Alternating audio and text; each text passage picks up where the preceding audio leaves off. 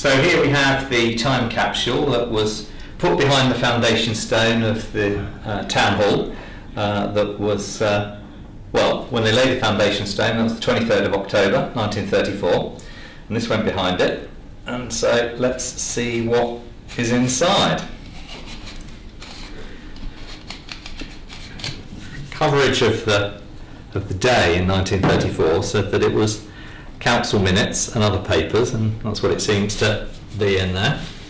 Okay, so here we have what we already believed was in there, the sets of minutes from October 33, June 33, March 30 and January 30, 1930. We'll have to look through them to see why they might have been selected, but perhaps it was due to the decisions in these relating to the creation of the new Town Hall.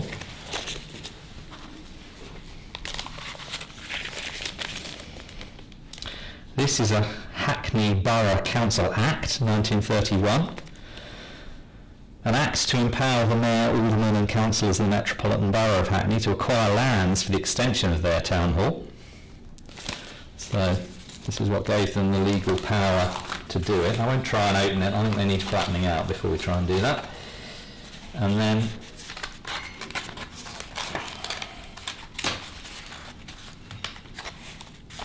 right, this is the programme for the day. The laying of the foundation stones of the new Town Hall in Mayor Street and a block of flats in Bannister Street, Homerton.